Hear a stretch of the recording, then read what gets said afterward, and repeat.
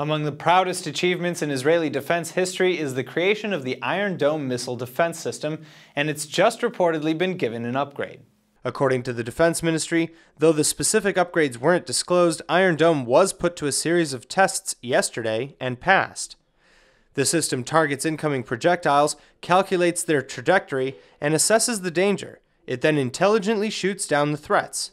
Since its installation in 2011, Iron Dome has had a near-perfect record, taking out over 90% of its intended targets. During the 2014 war with Gaza, Hamas launched over 4,500 rockets into Israel.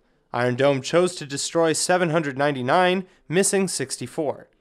To supplement the Iron Dome's limitations, a three-tier system was developed, including David's Sling and the Arrow 3, intended to counter medium to long-range and intercontinental ballistic missiles, respectively.